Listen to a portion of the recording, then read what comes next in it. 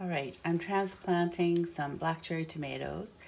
They are in a 2-inch deep pot, 2-inch deep cell, and I'm going to repot them into a 3-inch.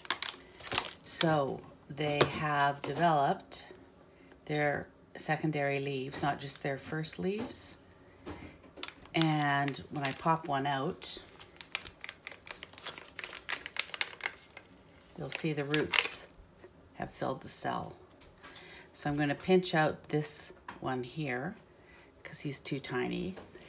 And I've got my soil mixture in this pot. And I'm going to sink this little seedling plug up to here so that it's going to form roots all the way down its stem and be a much stronger plant. Whoops, that didn't work. Try again. Go deeper.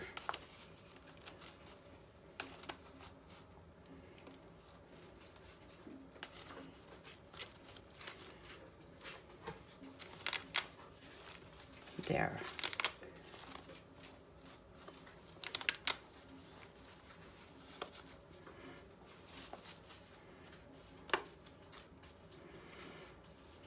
So you can see instead of the tall stem, I've sunk it.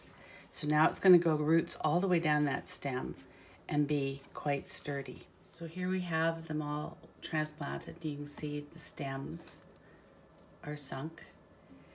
I've misted them. The dirt is a little bit moist, and I'm putting them in a tray with a humidity dome on top. And I'll put them in a warm place with strong light to recover from the transplanting shock.